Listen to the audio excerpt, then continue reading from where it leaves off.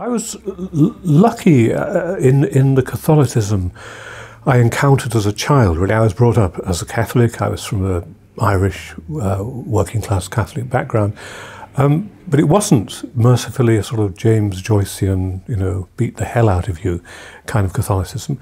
It has, on the whole, despite the horrors of so many aspects of the Catholic Church, from which I still keep a wary distance, it has on the whole, I think, influenced me for good, positively. I mean, it taught me not to be afraid of thinking systematically and analytically.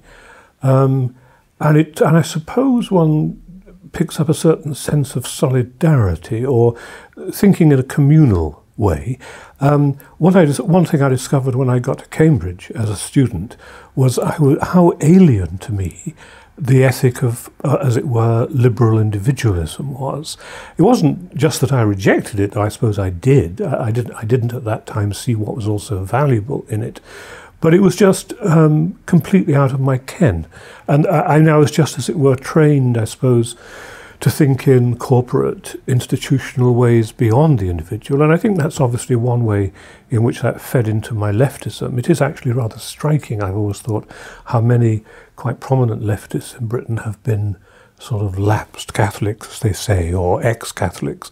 And so, on the whole, surprisingly, being a Catholic actually to some degree stimulated my political and philosophical thinking, and in my recent work, I suppose I've been returning to theology a fair amount.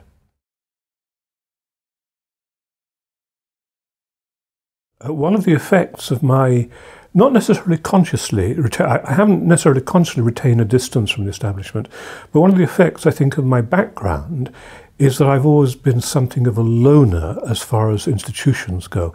I've never been able to, I don't say this is an entirely positive thing, perhaps. I've never been able really to identify with an institution, because always somewhere at the back of my mind or in my unconscious is the fact that these, I suppose, were institutions that excluded my own family, my own people.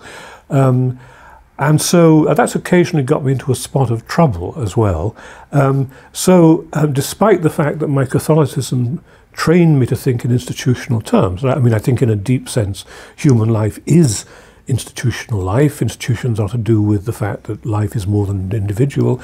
In practice, I've actually found institutions quite difficult. I finally cut and ran from Oxford, although I had a chair there. I was actually rather perversely proud of that, because very few people leave Oxford, and they certainly don't leave chairs at Oxford, and they certainly don't leave chairs at Oxford to go to Manchester, which Oxford might just about have heard of.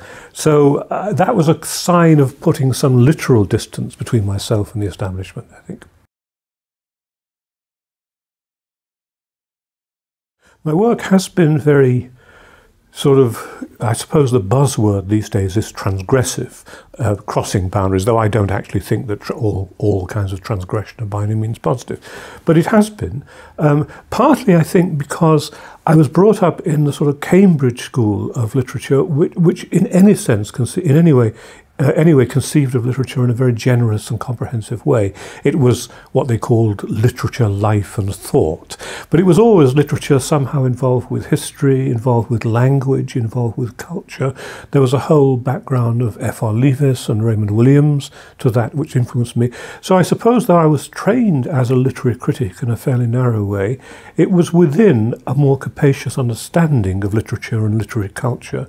And then I think the fact that my Catholicism, my Catholic background, also gave me an interest in philosophy and, if you like, in more abstract thought.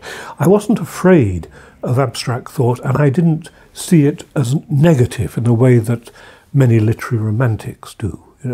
And so when the first waves of theory, of continental theory in particular, began to hit Britain, I was naturally predisposed to that. And of course, theory then, I mean, the thing is, with theory, you can't really define it in narrow disciplinary terms. When I write, I know where I'm going to some extent, but not a lot, not a lot. Writing for me is exploratory. I mean, I think there are basically two kinds of writer. There are people who conceive a fairly clear-cut project, and then writing is a transcription of that project, and that can be difficult because there are many a breakdown between the execution, the conception and the execution. I'm the kind of person who tends to compose on a computer. The act of writing is both a great delight to me in itself, which is really why I write so ridiculously much, well, I don't really have to, but also is constitutive of my thought.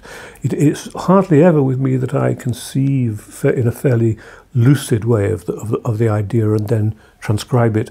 It's much more, it is much more investigative. Perhaps, I mean, I did used to be, what they now rather pompously call a creative writer, in that I wrote poetry when I was a student, and then I wrote drama. I've written drama since. But the two things, creative writing and so-called critical writing, don't feel very different to me.